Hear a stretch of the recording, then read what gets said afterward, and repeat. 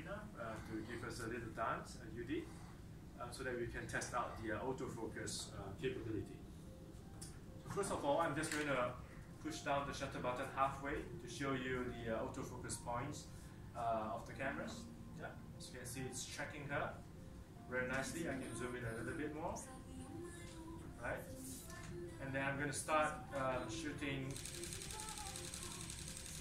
just continuously, trying to track her.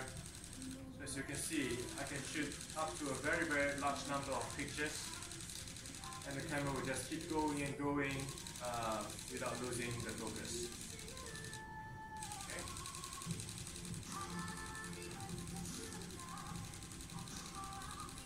So still going, basically up to about 20 seconds if you do the mathematics, because we can shoot 269 at 11 frames per second. So with that, this gives the benefit to our customers where they can shoot, the precise, the most important moment by this 11 frames per second and a large buffer.